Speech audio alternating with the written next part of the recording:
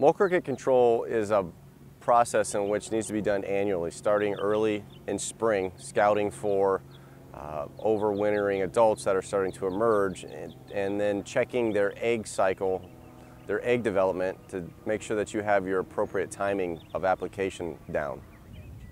When I'm out riding the golf course looking for mole cricket damage, some of the signs that I'm looking for are birds feeding on the ground. I'm looking for areas that have showing signs of dirt, if the mole cricket population is bad enough. I'm also looking for smaller symptoms such as areas that look like divots that have a little bit of tunneling activity within them.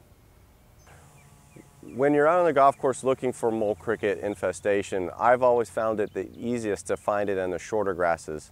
Now obviously greens would be the easiest because they're the finest cut, but I typically look for them on the tees and in the fairways because the soap material may leave a little bit of phytotoxic tip burn on the plant, which is not a big deal on the fairway. You just don't want to do it on the greens.